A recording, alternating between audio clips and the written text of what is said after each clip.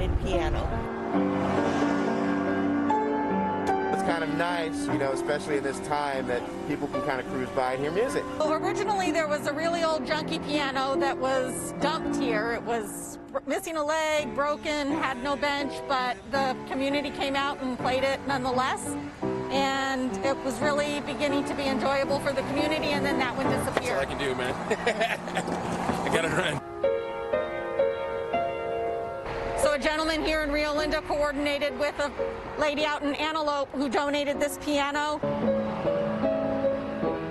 He cleaned it up, painted it, put it out here, and the community just comes out and plays it for fun. Yeah, so this piano, compared to the old one, it's a lot better. The old one missing a leg, all torn up, way out of tune. What do you think of that? I love it. I love it. It's really, really cool. And there's been young and old piano players, singers come out here and just come out and play it, and people drive by and honk and wave and stop and listen, and it's just been a lot of positive fun for the community.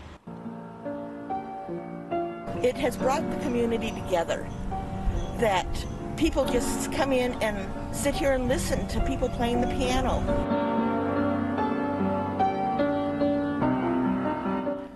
You got some talent in that community. I'm suddenly a lot more relaxed after listening to that. Dave Grassoff, photojournalist, great job with that story.